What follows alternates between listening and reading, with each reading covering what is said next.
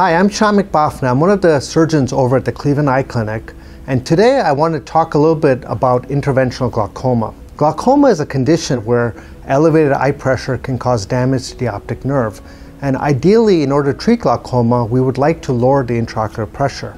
Now, typically, our first-line therapy for glaucoma is using eye drops. The eye drops help to lower pressure, and that's kind of been our modality for several years. But over time, we've realized that eye drops have a lot of issues when it comes to patients. Number one, we always have issues from a compliance standpoint. We feel that our patients are taking the drops regularly, but if you inquire with patients, you'll find that many times patients are not using the drops as often as we think they're using them.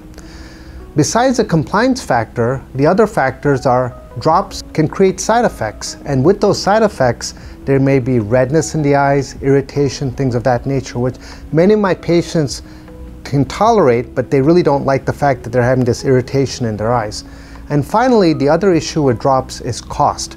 Many times the drops can be generic, which is affordable, but many of our newer drops are not affordable and can be very costly for patients, which can then cause them not to use the drops. So what are our choices if we have issues with drops? Well, the American Academy of Ophthalmology, as well as the American Glaucoma Society, as a result of the LIGHT trial, this was a trial where they looked at using SLT, initial therapy of SLT versus initial therapy with drops. And what they found with this trial, it was a 6-year trial, they found that patients that were treated with SLT had a slightly lower pressure compared to drops, and then from a statistically significant standpoint, they were less likely to need glaucoma surgery, and they were less likely to have visual field progression. So when the results of this trial came out, what we realized is they now mandate that SLT should actually be first-line therapy as opposed to drops. So the reality is that when we see our patients that are using drops, we should bring up with them the option of utilizing SLT as opposed to drops. Now, SLT is not a new procedure. It's actually been around for over 25 years, but there's been a big improvement in the realm of SLT where we now have a device called DSLT. What's the difference between DSLT versus SLT?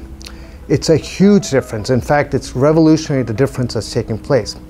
SLT, from a physician standpoint, is somewhat cumbersome. It's not easy to perform, whereas with DSLT, the procedure has become automated. You do not have to touch the patient's eyes, and it consistently applies 120 spots of light energy in the right location. More importantly, from the patient perspective, whereas conventional SLT would take about 4 to 5 minutes to perform, with DSLT, we apply these spots in less than 3 seconds. You can hear staticky sound. You're doing good. Perfect.